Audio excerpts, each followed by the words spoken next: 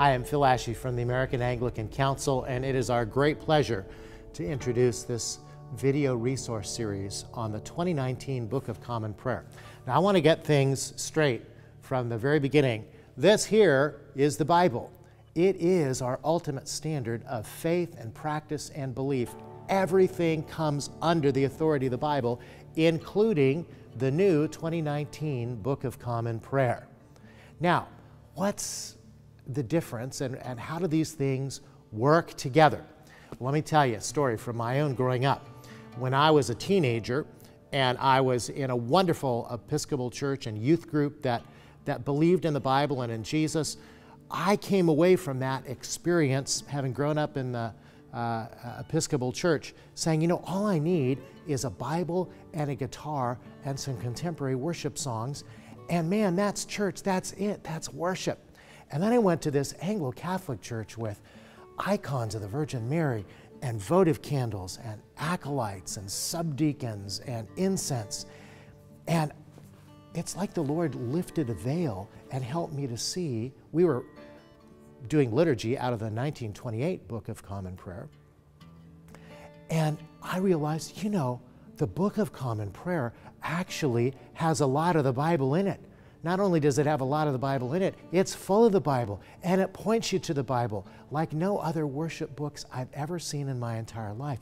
It breathes, it points, it immerses you in the Bible and helps us as a people follow Jesus in a biblical way so that His words and the words of God inspired in this great book shape us. As the collect says, we read, mark, learn, and inwardly digest them. We become more like Jesus.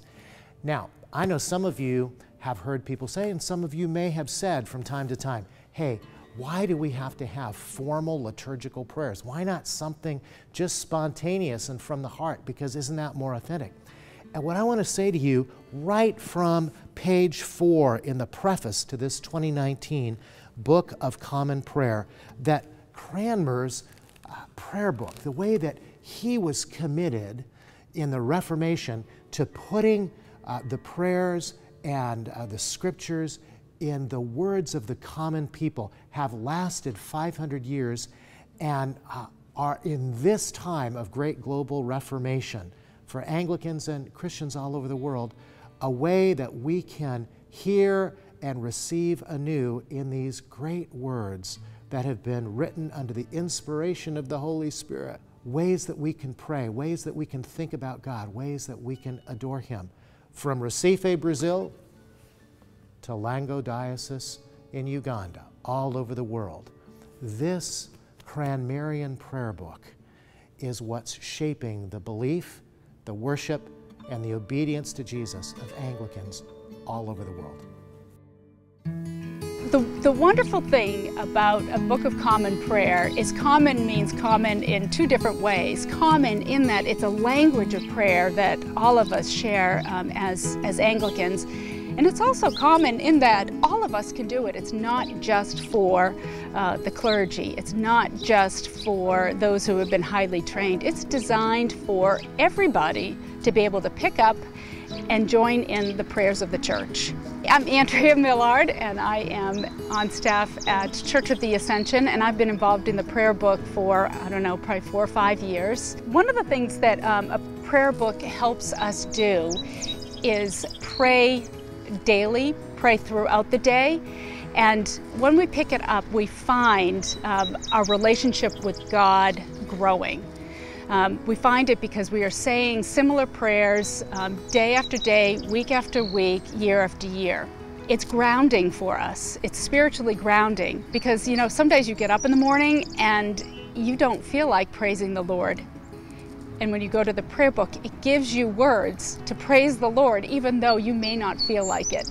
To me, the prayer book is priming the pump for my relationship with God. So in season or out of season, the prayer book is there as a tool. It's also great for framing your family life or the life with your friends and your community, because when you come together, no matter what is going on, there are prayers that are going to address your situation in life. Because we think the Anglican experience and part of the whole Christian church's experience is that, that things repeated, verses of Scripture repeated, songs of Scripture repeated, prayers repeated, actually go deep in the consciousness of the people. In fact, especially that's so with children. Folks know as parents that their children can rehearse bedtime stories. It doesn't take them long at all, and if you change any detail, they get ravingly angry. It gives you this language, it gives you this way that goes deep and that carries all through your life.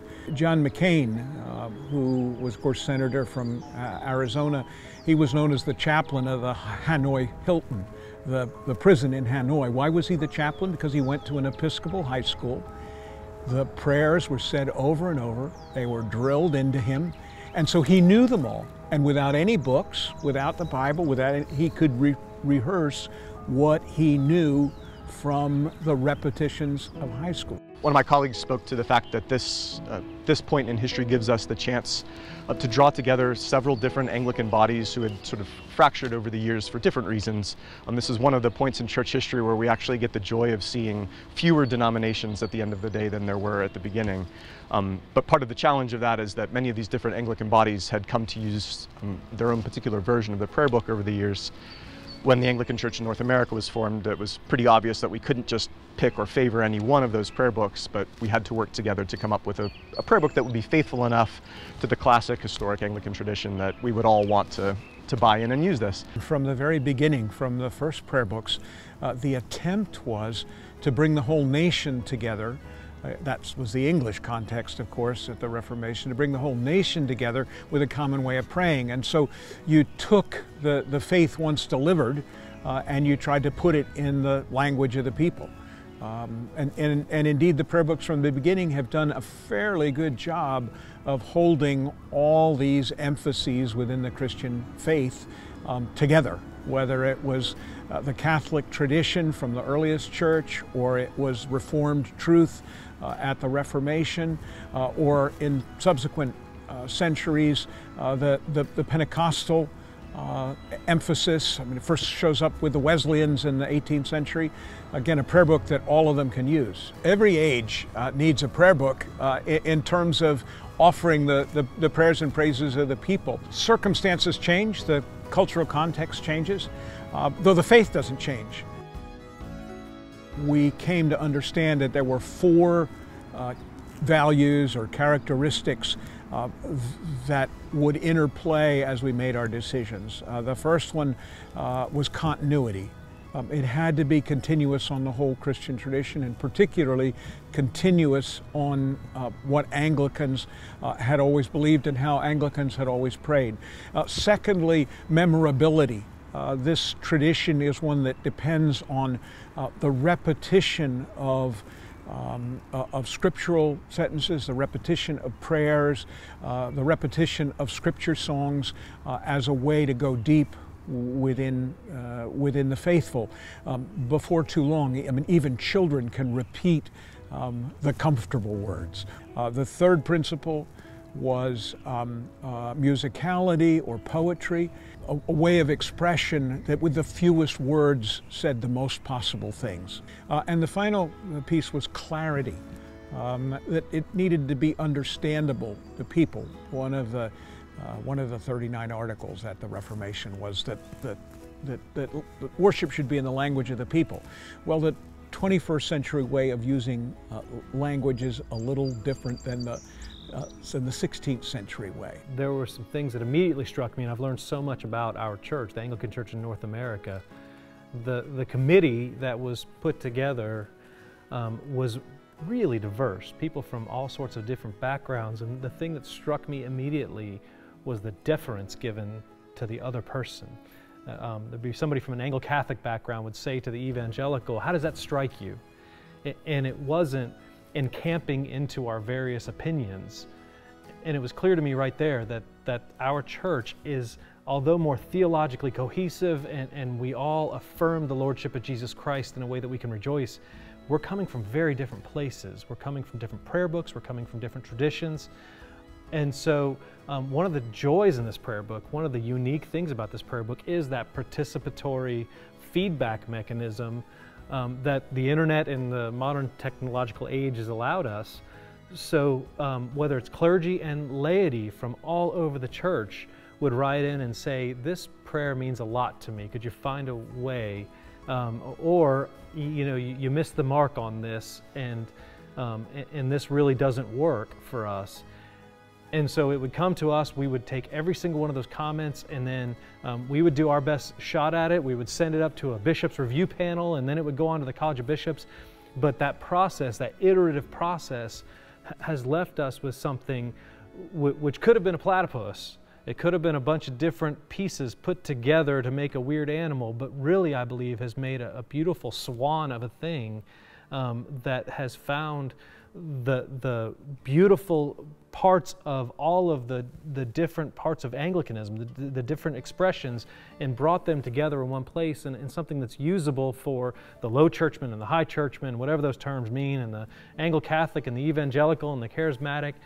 So this prayer book, it sits, I think, unique on the shelf of prayer books, in that it is something that was a creation not of a small committee, not of a particular group of the church, but of the whole church. In many ways, it's a synthesis of all the things that Anglicans have always believed and the way Anglicans have always prayed, with the best parts of the liturgical renewal of the second half of the 20th century. The things represented in all the modern prayer books from 1979 in the United States to our modern service, the prayer book in Kenya, for instance. Because it's a synthesis, the new ways of understanding and of ecumenical consensus of the last 50 years with the Anglican tradition, I suspect that this prayer book will be very significant for the whole Anglican world.